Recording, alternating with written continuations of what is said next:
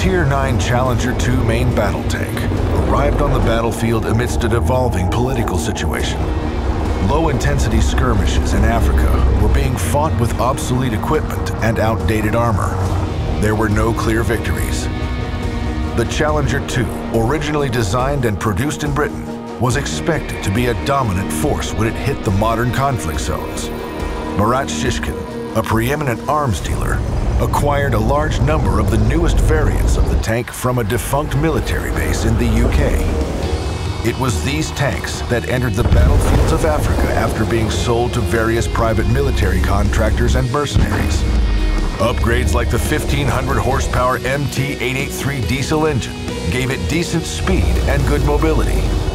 Depleted uranium Jericho shells fired from its 120mm rifled gun allowed it to tear through the outdated T-72s, which made up the bulk of the private military's arsenal before the Challenger 2's arrival.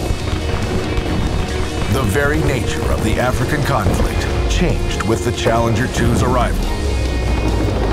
Rolling through the smoke of their own grenades, with enemy shells rendered useless by explosive reactive armor, the Challenger 2 was unstoppable.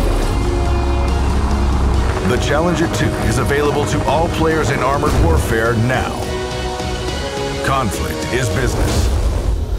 Play Armored Warfare for free today at armoredwarfare.com.